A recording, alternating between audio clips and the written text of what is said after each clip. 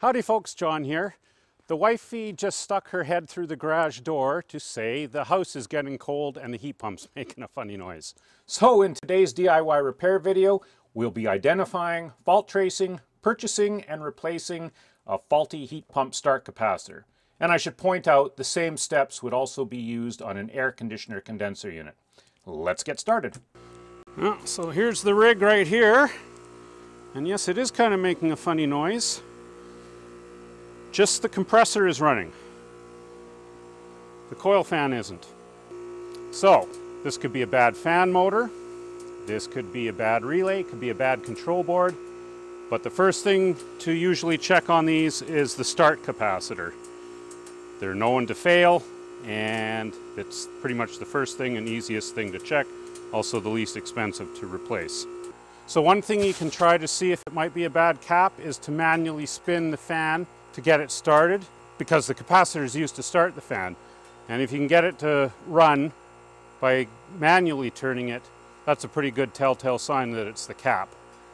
So give it a spin with something safe, don't use your finger.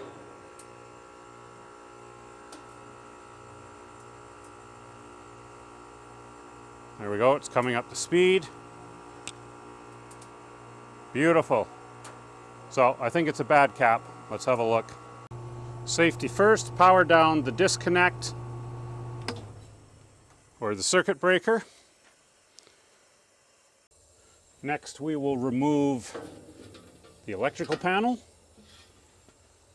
Now this may look like it's still powered up, but this is just getting low voltage from the control board inside the furnace or air handling unit, whatever you want to call it. But if you want to be sure that there's no high voltage going on here, get out your trusty multimeter and probe the two hots coming in. So the red and the black. Make sure it's in the AC scale. No voltage there. So we know it's powered down. So here's our capacitor. This is known as a dual run because it's controlling both the start of the compressor and the fan. It looks physically fine. Sometimes when these go, the cap will be really bulged, but if everything's looking fine, oh, it's greasy. I don't know, it might be leaking its inner schmoo out, so that's kind of suspect. But let's get this thing out. Now these things often have a bunch of wires coming out of them, so you may want to take a photo if you don't know what's going on. There's not too much going on this one. There's a yellow here, and a blue here, and a brown at the back. Before working on the capacitor, I like to play it safe. Any high voltage capacitor, I like to make sure there's no voltage potential at the terminals that could be stored in there. So I've just got an alligator clip hooked up to an insulated screwdriver, and the other end of the alligator clip is on the grounding post of the machine, and I'm just going to touch all these terminals just to remove any voltage potential. Now that that's safe, we can pull off the tab connectors here. So we've got one yellow, two blues, and there's a brown at the back. So it's that simple to get it out. So we have a pretty good idea that this capacitor is shot because we were able to get the fan to spool up by spinning it manually. Now, of course, that may not always be the case. And of course, if it's the compressor side of the capacitor that's shot, you can't just spin the compressor up by hand. So you have to test it. These terminals are actually marked. There's going to be a C terminal, that stands for common. There's going to be a HERM terminal, which stands for hermetically sealed, and of course the fan terminal. Now you can get these in oval run capacitors, which have just got two outlets on them, so it's just a single motor start capacitor, because not all AC compressors or heat pumps will need a dual start capacitor. You know, if you've got an ECM motor, for example, on the fan, you know, you only need the capacitor to start the compressor. But regardless, you would test it the same way. For this first test method, you're going to need a digital multimeter. You're going to want to put it into the ohm scale. This is the common pin here, Herm pin, and fan pin. So we know the Herm and the common were working because the compressor was working. But when you probe this, what we're going to be doing is charging this side of the capacitor up in the ohm scale with the multimeter, and you'll get infinite resistance to some conductivity, and then it will drop back down to infinite. So we'll probe it here. So you saw we had some continuity there, and then it dropped to 0. Swap the leads around. Okay, so we know that's working. Now if we do the same thing with the common and the fan, we know the fan side is not working.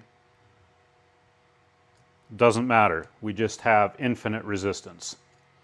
So nothing's charging up. Now you can also do this with an analog meter. Same idea.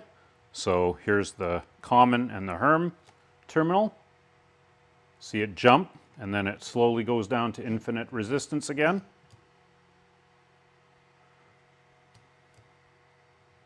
But if we do it on the fan, common to fan,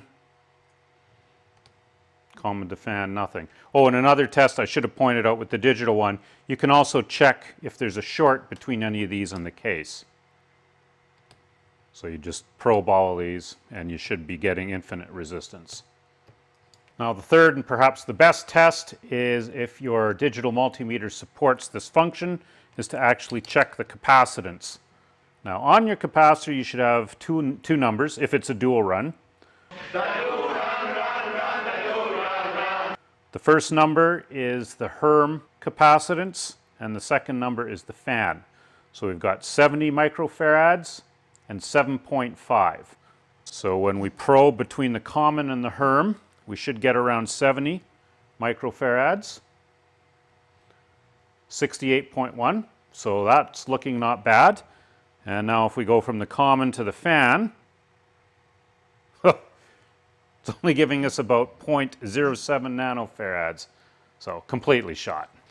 Confirmed it's garbage. Let's get a new one. So let's see what old Amazon's got. Probably the best pricing and the quickest shipping to here in the remote wilderness. So I'm just going to use the part number 27L556. And looks like we've got something here. GE Gentech, 7.5 microfarads, 370 volt. That's the beast. Not too expensive either. Now the other option, if you don't have the part number for your capacitor, is to actually put in the specifications, specifically the microfarads and the voltage. And we'll do a search here. And as you see, more options are coming up, more aftermarket options. So if you don't want to pay a little bit more for the factory OE one, you can get aftermarket ones for a few bucks less. I've heard these are hit and miss though. Any HVAC techs out there, what are your thoughts on aftermarket capacitors? I've heard they can save you a lot of money, but I also heard they can fail a lot quicker. So I'm going to stick with the original one. We'll order it up. 4 to 6 days later. Well, that arrived surprisingly quickly out to the middle of nowhere here. So when you get your new capacitor, obviously you want to make sure it's the right one. So physically they look the same. Let's just take a peek at the values now to confirm those are the same. So we've got the same part number. Now if you get a aftermarket or non-OEM, main thing you want to make sure of are the specifications are the same. So we've got 70 microfarad and 7.5. So that's on the mark. We've got a plus minus 6% tolerance, rated at 370 volts AC, so that's good. And we've got an available fault current of 10,000, same as the original. And if you want to be really cautious, you can test the values just to make sure they're right. You don't have to do this, but might be interesting for the video. So we'll put our meter in the capacitance scale. So we are at 70.9 microfarads from common to Herm, so that's perfect. And the fan, that was our bad one. We are at 7.69. So that checks out good too. I just want to make it a little bit easier for myself because this is facing down, as you know, so I'm not going to be able to see the terminals. So the C was the yellow. The Herm hermetically sealed compressor was blue. Of course, the fan was on the back. We couldn't see it. So I just wanted to mark that. Just make it a little bit easier for installation orientation. Installation is just in the reverse order of taking it out. And now we'll fit our yellow back on and our two blues. That's it. Turn the disconnect back on, or circuit breaker. One caution I should mention, if you are working on a heat pump, this wouldn't apply to air conditioning, but if you got a heat pump unit, there may be a crankcase heater on the compressor. This one's got one. It's not that cold out right now, but I'm going to leave it turned on before activating it, just to allow that crankcase heater to heat the crankcase oil up a bit in the compressor. It's just better for the compressor, right? Okay, it's been about half an hour. Turn up the heat, Sandy. 2 very boring minutes later. Oh-ho, we're back in business, folks. That did her. Excellent. So, folks, hopefully that helps you identify, fault trace, and replace a faulty air conditioner or heat pump capacitor. As you can see, it's not that difficult, and it will likely save you a few $100 in a service call. Thanks for watching, and until next time, happy capacitor replacement.